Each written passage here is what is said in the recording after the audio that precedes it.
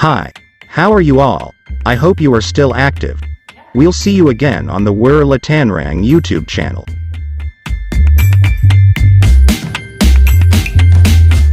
As usual, we will discuss information about buffalo, and this time, we will discuss about one of the cultures of the Tanah Toraja area, namely, the Tedong Silaga event or the Toraja buffalo fight, and the reasons for this event, in the beliefs of the Toraja people.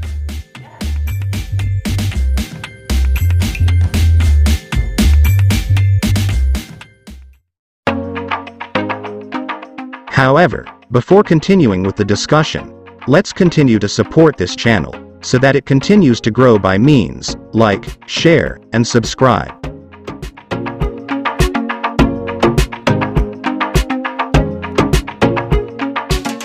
Mapasalaga Tedong or Tedong Silaga is one of a series of Rambu Solo ceremonies or funeral ceremonies. The values and initial goal of Mapasalaga Tedong is to provide comfort to the grieving family. This activity also provides entertainment to the people who have worked together in making huts which will later be accommodated to hold the Rambu Solo ceremony. These values and goals have shifted due to modernization. The Mapasalaga Tedong activity is actually in a traditional setting held as a distraction or entertainment activity for families and relatives who are present in the funeral process.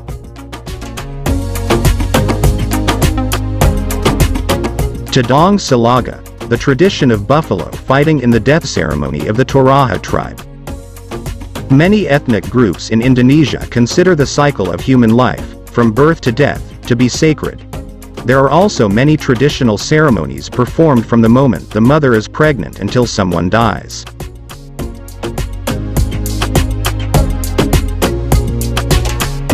Discussing traditional ceremonies, the Toraja tribe who lives in the mountains of the northern part of South Sulawesi, is one of the archipelago's ethnic groups known for carrying out routine traditions related to death.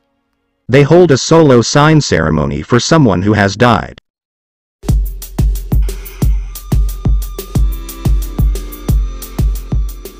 Rambu Solo is no ordinary funeral. The Toraja tribe is also obliged to hold a party as a form of final respect for those who have passed away. The party was held on a large scale, even known as the most expensive death ceremony in the world.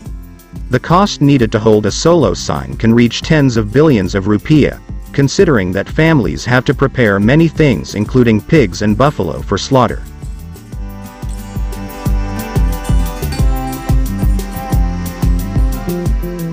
One of the events in the sign solo ceremony apparently attracted the attention of tourists.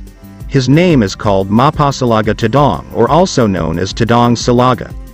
The event is routinely carried out on the implementation of solo signs and the activity is in the form of buffalo fights.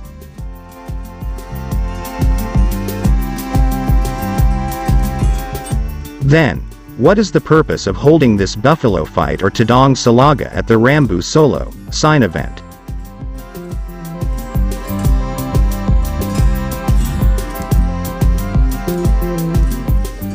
Tedong Silaga, as one of the series of events in Rambu Solo, has the aim of providing comfort to grieving families.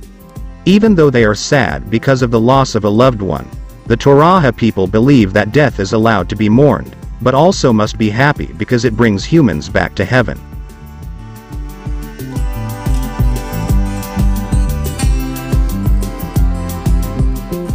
This event also aims to entertain the community who help each other to make huts for the solo sign ceremony.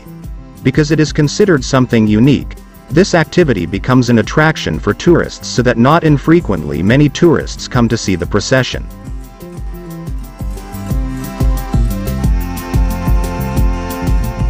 In Tedong Silaga itself, the buffalo that will be competed is not a random buffalo. The Toraja tribe usually chooses buffalo that are considered special, such as Tedong Bonga or Caucasian buffalo, Tedong Sileko or buffalo with black spots on the back, Lontong Boko, or black-backed buffalo, as well as Tedong Pudu which has jet black skin. It should be noted that a Caucasian buffalo can cost up to 1 billion rupiah or more, while the cheapest is Tedong Pudu, which is around 40 million rupiah. The choice of buffalo is certainly related to prestige and prosperity. No wonder this ceremony costs a lot of money.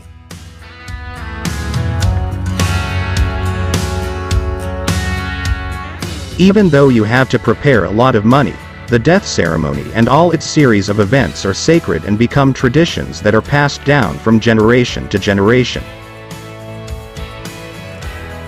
Before the buffalo fight, the committee will serve guests and buffalo guides with grilled pork, cigarettes, and palm wine.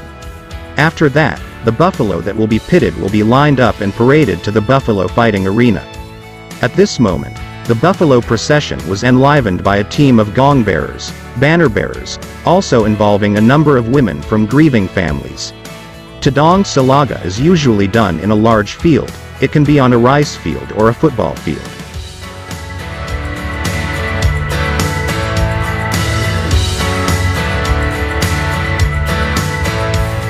The Tedong Silaga procession begins with calling the names of the buffalo that will compete to enter the arena. To make it easier to identify, the buffalo's back is usually written with its name in paint. After the buffalo enters the fighting arena, its body will be covered with a white cloth and accompanied by a handler so as not to directly attack each other. After that, the two buffalo that will be pitted will face each other and their horns will be crossed on the horns of their opponents. Here, the handler will start to move away and the buffalo will attack each other.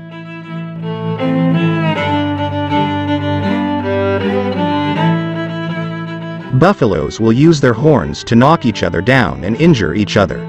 The audience will cheer up to give encouragement. The rules of the game are simple. If one of them continues to run away from the opponent for a minute or escapes from the arena, he will be declared defeated immediately. However, if both of them dodge, it will be pitted until one of them loses.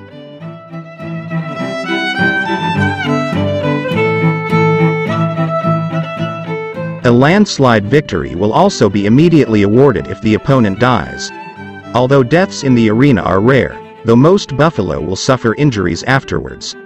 After the Tedong Silaga, the name of the winner of the buffalo fight will be more famous and the selling price will be more expensive.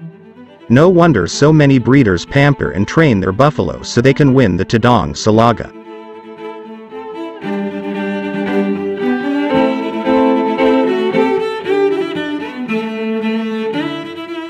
That was the discussion about Toraja culture, namely, Tedong Silaga and the reason for holding the event at the death party in Tanah Toraja.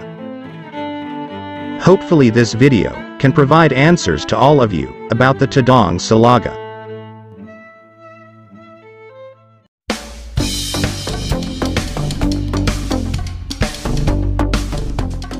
See you again in the next video, and please give your input in the comments column regarding the next discussion, especially about buffalo.